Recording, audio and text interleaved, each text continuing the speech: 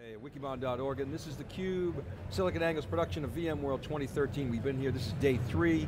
This is our 4th VMworld show. I'm here with Stu Miniman, my co-host, and we've got a segment with Williams and Fudge. Phillip Reynolds is here, and Phillips is in the IT organization, practitioner. Phillip, welcome to theCUBE. Hey, great to be here. So tell us a little bit about Williams and Fudge.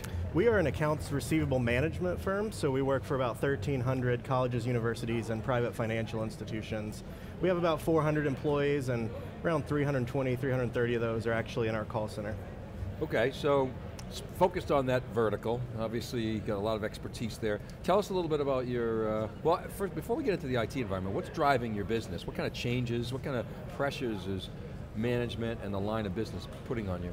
So as the environment's changing in our industry, we're having to work the business harder and work our staff harder, and work then IT harder to be able to make the same return that we were a few years ago. So as our business is growing, we're also having to do everything that we've been doing a little bit more economical. Okay, so talk a little bit about your environment.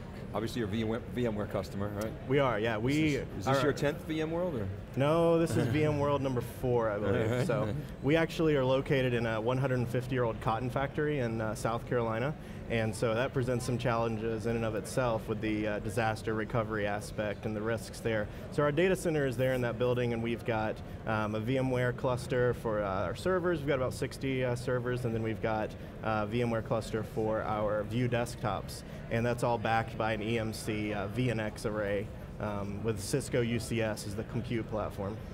Okay, so what was the driver? Were you there when you guys moved to the virtualization? I was, yeah. 4 years ago, we woke up one day and said, hey, we have no disaster recovery, but at the same time, we also have 12 physical boxes in the corner of the server room.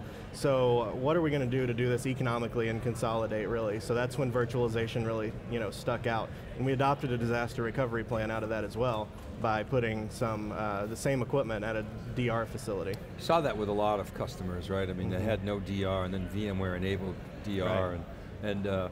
and so I presume you continue to push that capability further and further, but before we go there, so predominantly virtualized now, is that right? Yeah, every mission critical application that we have, and actually that's every server now, is actually virtualized, except for our phone system. Everything's completely virtualized. Okay. Yeah, Phillip, you said that you're doing desktop virtualization in addition to server virtualization. Can you tell us, what did you learn, server virtualization, desktop virtualization, how did that rollout happen, and what did you learn? Well, we saw a lot of the aspects of server virtualization could carry over into the desktop space, as we saw desktops being, have the need for retirement.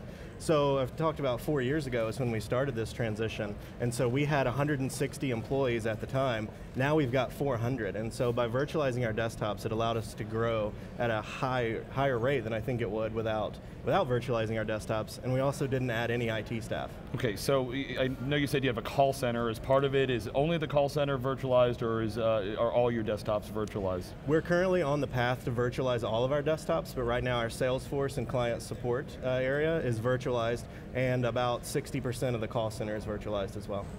Okay, so now talk a little bit about when you talked about your DR plan. I wonder if we could dig into that a little bit. So I think you guys are using RecoverPoint as part of that. Is that, how do you use RecoverPoint? Is it that's how you determine what the RPO is going to be, and you're getting data off site? So talk about from a business standpoint. Let's start with the business impact analysis, the RPO and the RTO. Did you go through an analysis of that? How did you set sort of the RPO and RTO? Just sort of gut feel it? Did you talk to the business? Yeah, I mean, it was really one of those things where the owner of the company sat me down with management and said, I had a dream last night that the building burned down. I'm not kidding, that's how this started. And so we sat in the room and determined that a RPO, RTO that was very small, so we did have continuous data protection. That's what he wanted, and he was willing to spend the money to do that and to make it happen.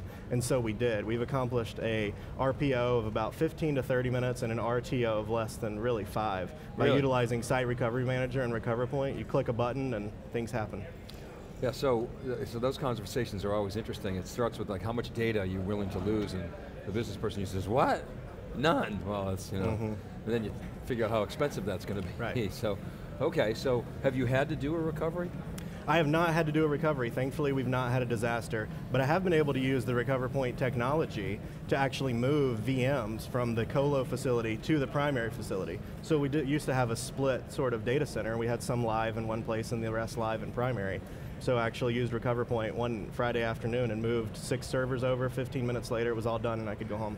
Cool. So Philip, my understanding is also you've really deployed a private cloud now. Can you walk us through your move from just generally being virtualized on the server and desktop to private cloud and what those differences are in the management that you use for it? Sure, I mean, I think the management is the real key there because we've not added that IT staff.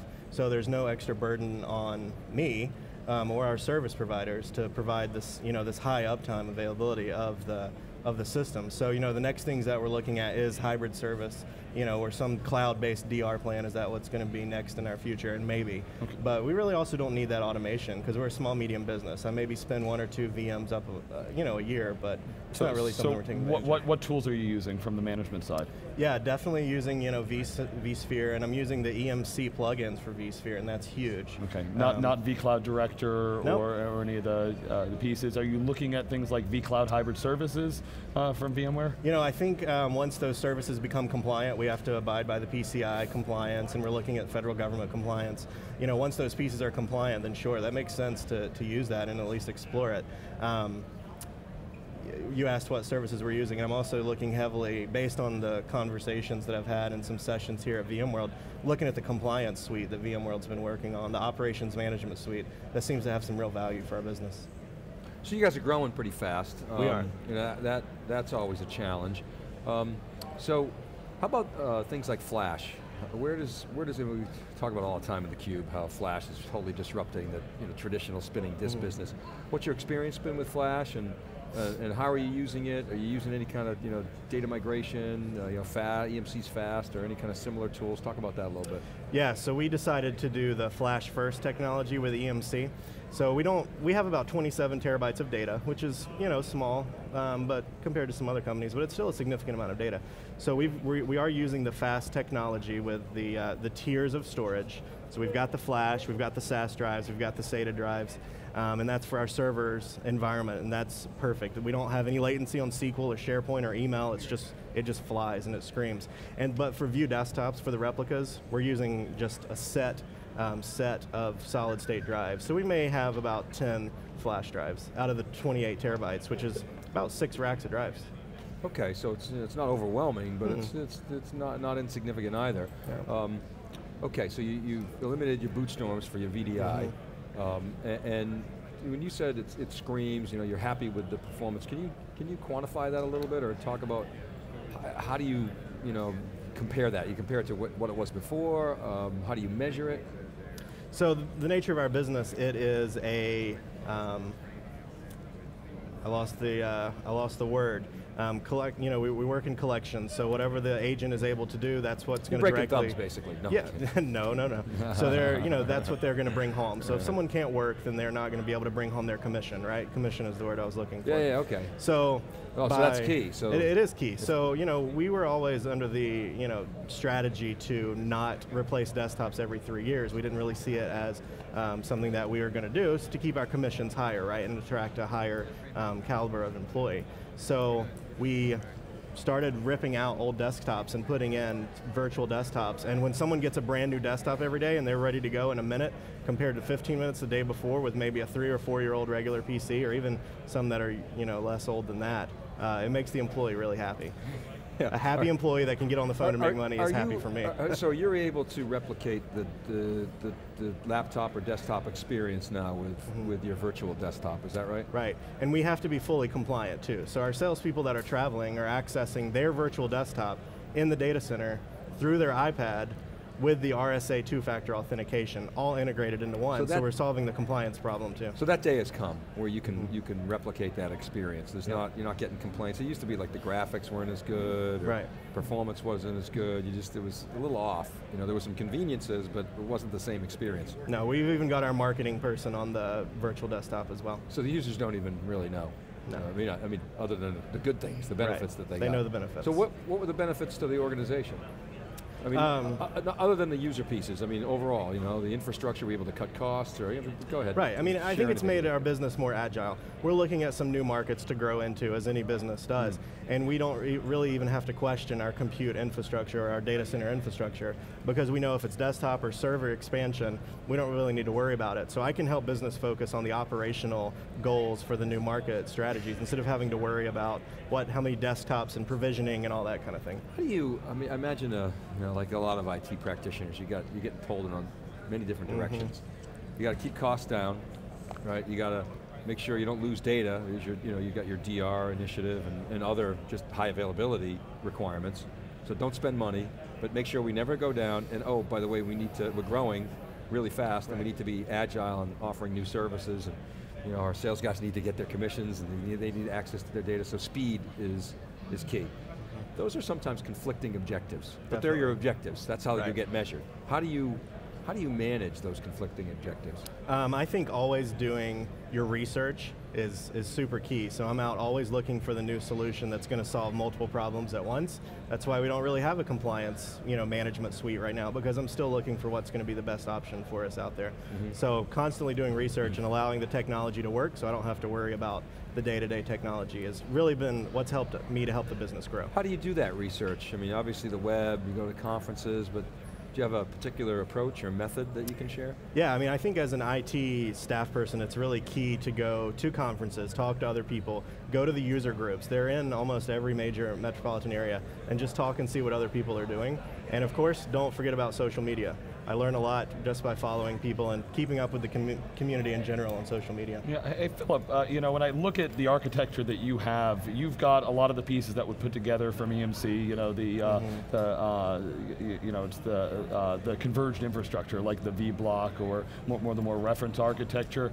Did you look at those, and especially if you look at something like VDI, how was it to put together the pieces, and how did you reach the solution which wasn't a converged solution on your side? Right, I mean, I think by looking with the EMC solution with VMware, you see a lot of integration, and that's something that you don't necessarily see with other vendors, at least when we were doing this 2 years ago. Things have definitely changed since then, but it's really the best solution that solves lots of our problems. So I can mix VDI with disaster recovery, and it's just all kind of one tight-knit solution. Yeah, okay, so it sounds like maybe you might have fit in like a vSpecs, but that didn't exist 2 years ago. Right. Okay. Right. Philip, I was just checking out your LinkedIn profile. I see you're on there with Pat Gelsinger, and Pat, who's also a CUBE alum now. You see you're a CUBE alum, you're in the club. Oh, nice. You're in the inner circle. Nice. But, so talk about your relationship with EMC. Obviously, you're a fan. Why? What makes EMC so great? EMC has never really failed us from a services support or new product delivery options. So if there's something that I need that's gone wrong with the system, then EMC is normally proactively telling me that there's a problem before I even know it. I've got someone replacing it, and their support has never failed us, and I can't say that about all of the tech vendors that we've had to deal with before. But EMC has also got a wide array of solutions for any business size, and I think that's really what's helped us work with EMC, is we found exactly what we needed. So it's the service and support, the high touch capability. Right. I mean, EMC is renowned for that. Thinking about how many vendors do you manage? Dozens? We've got about 25, 35 vendors. Yeah. Where would you put EMC in the spectrum of quality? I mean, they're definitely right at the top. Yeah. The best? I would say so. You would say they're the best? I would say they're the best from the service support tech offerings. They're really probably the best vendor we use. So maybe this, okay, but so I always ask this, what's on their to-do list? What could they do, I mean, even though they're up toward the top, what could they do to make your life better? How about put a free network engineer in the office to do some stuff I don't want to do? That'd be great. Yeah. Send me a bag of money. That's right, a small bag of money is never a problem. Awesome. Yeah. Philip, a quick question. We're talking about vendors, there's some discussion out there, kind of the relationships of, Cisco with VMware and EMC. Does that hit your radar? Is that something you look at? It's something to talk about. It's gossip, so to speak, but really we love gossip on theCUBE. Yeah. What it comes down to is who's providing the right solutions and who's working with each other. So, whoever's providing that, then that's all that matters to me. All right, Philip, thanks very much for coming on theCUBE. It was a pleasure meeting you. Good luck with everything, and congratulations on your success. Keep trucking and balancing. All right, keep it right there. Thanks, Stu, for sitting in. We'll be right back with our next guest. This is Dave Vellante with Stu Miniman. We're live from VMworld 2013. We'll be right back.